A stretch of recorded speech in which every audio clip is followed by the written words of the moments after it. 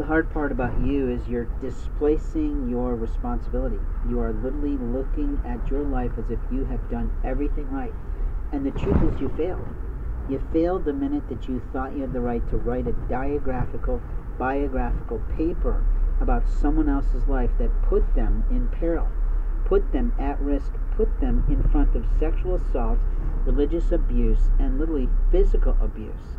Do you understand that they cut your little brother's appendages? Do you understand that they have been shaving his head without consent? Do you understand that they've been cutting off his beard without any permission to do it? Do you understand that he barely gets to sleep without somebody touching him in some way? Do you understand that they cut him again down around his pubic hair? So what are they doing? Taking a knife and slipping it down his pants? But why can't he feel what's being done to him until the next day?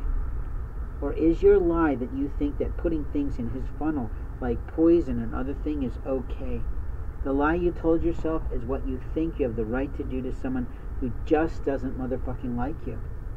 And your lie is thinking that you have the rights to sexually assault or religiously abuse, literally create a hate crime on someone who doesn't care about you, doesn't want to know you, and cannot stand you for how you live your life.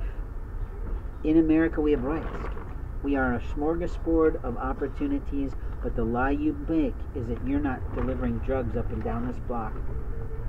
The lie you did was that you took a man's prescription, you destroyed his health, and now he's had a stroke, and actually 3 strokes, and a heart attack. Congratulations. You must be so proud to be able to stand before the Lord when the God of your Christ, that you call God, calls you home. Because you just think God is going to be so proud of what you've done.